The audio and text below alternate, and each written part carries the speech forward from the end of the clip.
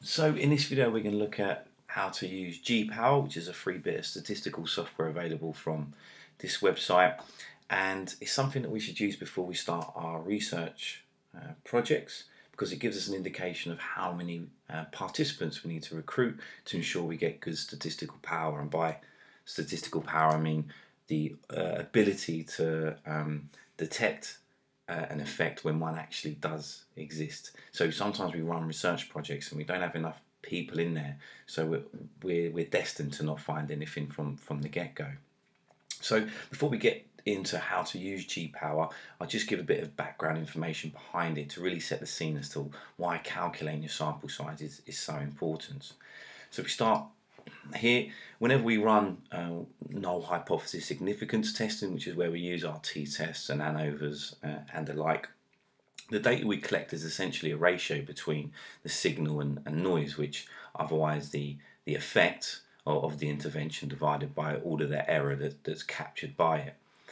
And it's that ratio, or that t value in this case, in the case of a t-test, that will then determine whether that value is large enough to be classed as significant. So we take an example where we look at the difference between two groups, and let's say the difference in jump height between these two groups is 3 centimeters. Well, if we divide that by low amount of variability, that might come back as a significant effect. If the variability is really high, that will probably come back as no significant effect. There's no difference between groups. So let's focus in on the variability. Then when we do effect size, it's the same thing. It's the mean divided by the standard deviation, which is captured here in this S. But when we do t-tests, ANOVAs, we're trying to apply our results to similar samples in the general population. So to enable that generalization or that inference, we actually bring the n number into account. So we divide the error by the amount of participants.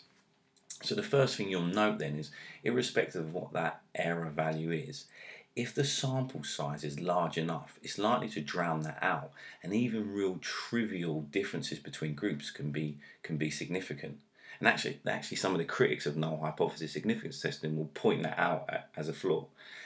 Irrespective of that, when you think about in sport, for example, we typically don't get very high numbers because we're restricted by squad size, etc. So it means we really have to focus on this standard deviation to give our analysis the best possible chance of finding an effect when one exists. Okay, so let's just get into GPower and start to make this a bit clearer. So when you open it up, it will look like this. There are different tests. We'll focus on t-test, but we'll look at ANOVA and a correlation just as an example in a moment. So t-test, we'll look at, to get going, we'll look at matched pairs. So that's the same group, so you test them pre and post a particular intervention. Then we want to look at a priori, so we're going to calculate all of this, the participants required before we undertake our investigation. If we did it afterwards as an afterthought, or because we were restricted by sample size or as convenience sampling, then we can calculate our power given our sample size, and we do that post hoc. But again, we'll look at that in just a moment. So a priori, then how many tells, that's the direction of the analysis. So by default it's normally on one tell, which means you've got a really good idea of the fact that they're going to get better or they're going to get worse. But when we don't know the direction, we just put 2 tells. So they might get better, they might get worse. We're not sure. So typically we put out 2 tells. This is the effect size now. That's what effect size, what magnitude of difference do you want to be able to detect at a significance level of, in this case, 0.05. And again, you would have seen other videos on effect sizes, but 0.5 is a moderate effect. So we're about to find a moderate effect at a statistically significant level. And the alpha level is normally at 0.05, right? Which is that there's only a 5% chance of us making an error and reporting an effect that doesn't exist. The other thing then is we have power. And we always put that at 0.8. By default, it might be 0.95, but that's really unrealistic. The sample size you need can be through the roof. You'll see that even at 8%, it's quite high. So we put it at 0.8, which means we have an 80% chance of finding an effect if one exists. And all we do is we click calculate.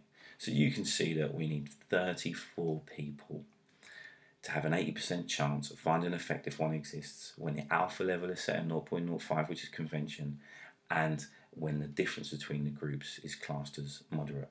But if you wanted to find a really small effect, so again we'll know from our effect size videos that that's 0.2.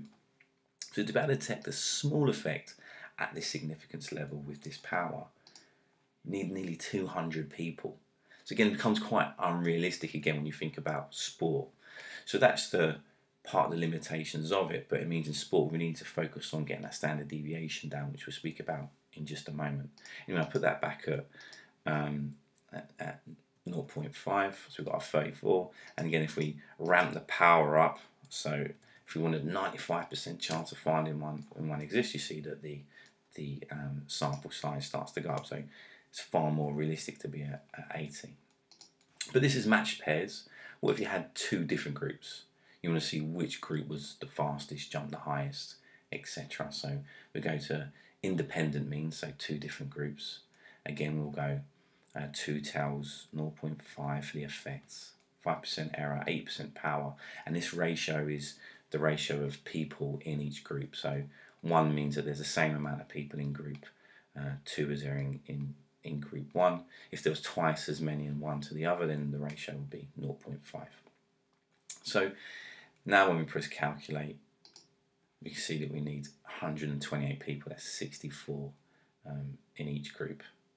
So again, from a sports perspective, it starts to become quite unrealistic, and which is why when you think about who you're going to recruit, you have to really get focusing in on this standard deviation, because that's the other bit of variability that affects whether an effect or the signal is deemed significant or not. And remember, when you think about that, the standard deviation is affected by all of these different factors, and real good testers or those undertaking the investigation will make sure that they've tried to standardize this as best as possible, from the familiarization, how homogeneous the group is, the kit that they use, etc.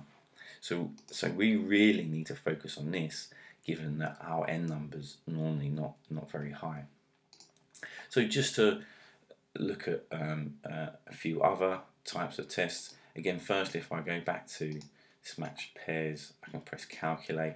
I can also think about what would happen if I did this afterwards. I can just click post hoc, and here, if I, again, 2 tells, this is the effect I wanted to find, my error rate. If I only had 20 people in each group, you can see that my power is 56%. So again, it starts to become a bit harder to find these effects. Let's go back to a priori. If I wanted to run an ANOVA, I could look at, this is a one-way ANOVA. Here you got the effect sizes. You can see that for ANOVA is slightly different. 2.5 was it is a moderate effect for an ANOVA, where it was 0.5. We looked at t-test, and you got the other values that come up when you hover the mouse over there, and then just the number of groups. So again, we might just put we'll drop that down to 80%, and however many groups you have, and that's how many the total sample size required. Also, you have correlations. So this would be for a correlation. Again, don't know which direction it's going to go in. Here we have different amounts of power, 0.1 for small, or sorry, for an effect size, 0.1 small, 0.3 moderate, 0.5 for a large effect. So how big is the effect you want to be able to detect? At what alpha level? Again, we always go 0.05. We always put this at 80, and this is what do you expect if there is no difference, and we'd expect a correlation of 0. And you can see there that sample size is 84 people that you need. If we put that up to 0.5, and you can see the number drops down, it becomes a bit more realistic, but it does mean that you can only detect large relationships at a significant level. So it's important to undertake this analysis before you start, and maybe recognize some of the limitations of the convenience sampling or working with a squad.